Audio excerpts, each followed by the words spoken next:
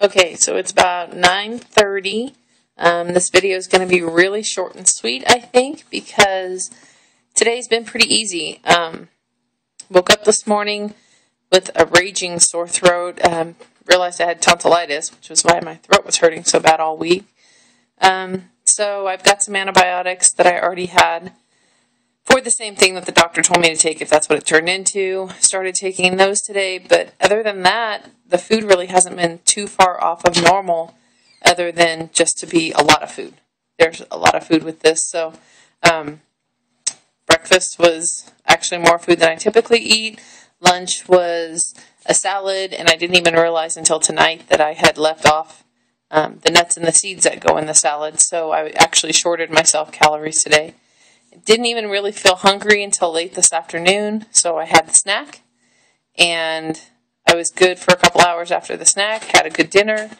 But, I mean, other than the food not having the typical butter or oils or things like that and different fats that I would normally eat on it, it was all pretty much normal stuff that we would eat any regular night. So today was pretty easy. The only real thing that kind of threw me for a loop today was the alkalinized, taking that this afternoon.